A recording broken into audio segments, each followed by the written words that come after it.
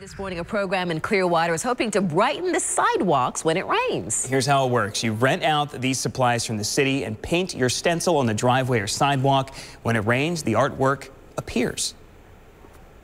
Our hope with the project is to brighten up gloomy, rainy days for our Clearwater residents, to beautify our neighborhoods with public art, and most importantly, to get residents out into their neighborhood, working with their neighbors to bring together their community and to do these projects in their own neighborhoods. The paint is temporary, and officials tell us the program has already seen tons of success. In fact, because there's a bit of a wait list, some residents have created their own stencils and then donated them back to the program for others to use. We've got contact information you need right now to take part on abcactionnews.com.